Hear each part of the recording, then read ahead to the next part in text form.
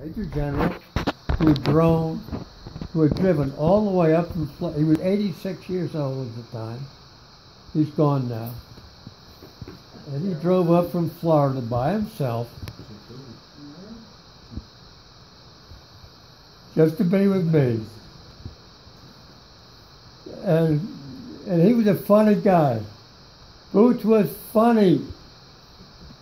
And somebody asked him, okay, what constitutes a kill?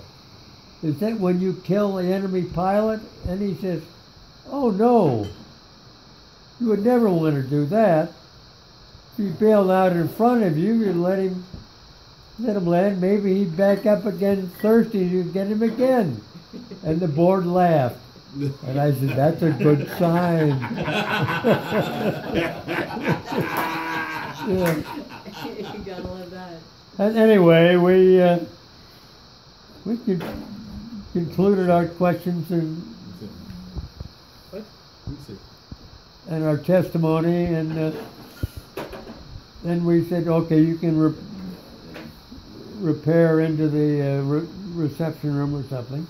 And the board came in, had their pictures taken with us. I said, that's a good sign, too. That's a very good sign.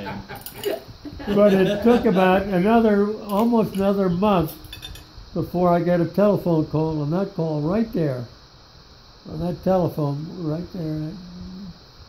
They said the board has unanimously approved your claim of a upright of a probable to a confirmed, and that makes you the Air Force 40th Jet Ace.